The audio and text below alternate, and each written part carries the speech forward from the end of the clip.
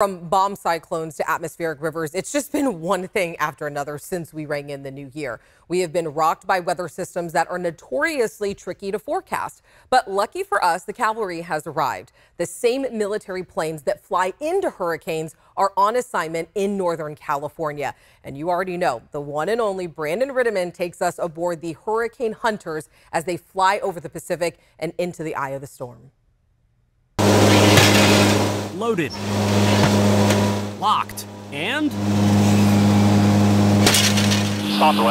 each time this crew aboard the Hurricane Hunter plane makes a drop, scientists on dry land get more data over the Pacific. We're basically cutting across the atmospheric river right now. An atmospheric river moves 25 times as much water as the Mississippi River, streaming through the air out of the Pacific Ocean. Basically a fire precipitation. A fire hose pointed towards tens of millions of people on the West Coast.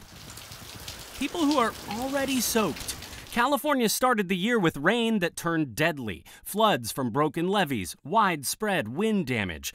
That's what greeted the 53rd Weather Reconnaissance Squadron when it arrived in Sacramento with 4 Hurricane Hunter aircraft.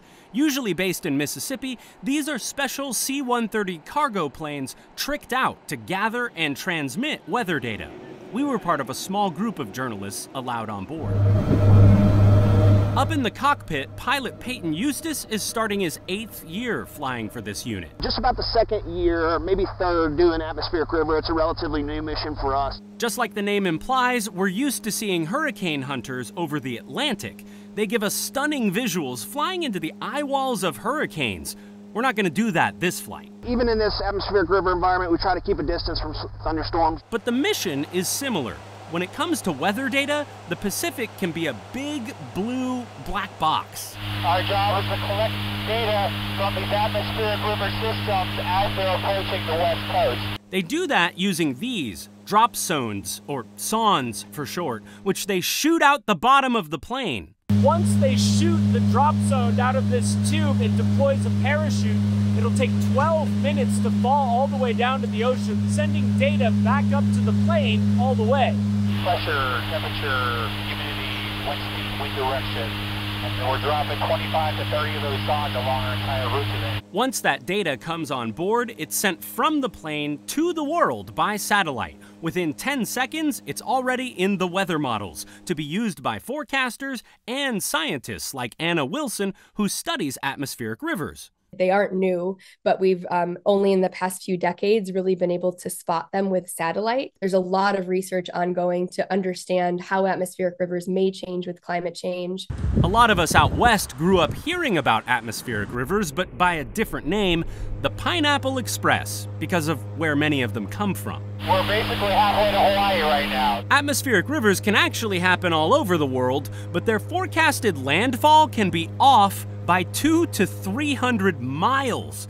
It's also hard to predict the amount of rain and when it's going to fall, all crucial information to keep reservoirs from flooding. Part of the trouble, the atmospheric river is around 10,000 feet, and higher clouds can block satellite images.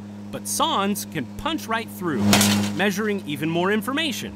And studies show that data helps. We can have as much as 20% improvement in the precipitation intensity forecasts in the Pacific Northwest. I've been on a mission that's 12 hours, but we enjoy anything less than 10, I'll tell you that. Hurricane hunters are used to long flights. They'll pass the time with push-ups over the Pacific for at least the next couple months. Brandon's with us now. You were flying from 9:30 to 7? Yeah. You throw up? Nope. Actually, honestly, the turbulence wasn't that bad. It's my good. second time in a C-130, and this was the less choppy exercise. So you're a pro. They avoid the storm system. We're going over it, which was nice. Now, how do we know that this is even working? So it was really interesting talking to the Scripps Institute. They said basically, you know, we talked about how this data goes into the models in real time. So they rerun those models, taking out the data they got from the planes, and they can see forecast wasn't quite as good without it. So that's one of the ways they're able to just really quickly spot check. And where are they doing this? Are they doing this in other places? Yeah, well, so there's a lot of activity over the Pacific right now. We have flights going out of Mather Field here in Sacramento, but there's also a plane owned by NOAA, the more comfortable plane. It's a Gulfstream instead of one of these big military planes. More comfortable plane. Yeah, well, it is. Listen to this guy.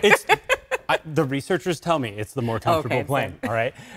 But no, they're flying out of Hawaii. So they're covering kind of that zone of the Pacific, and then we're kind of getting the space between California and halfway to Hawaii with these flights that are coming out of here. And they're going north and south too, depending on the need.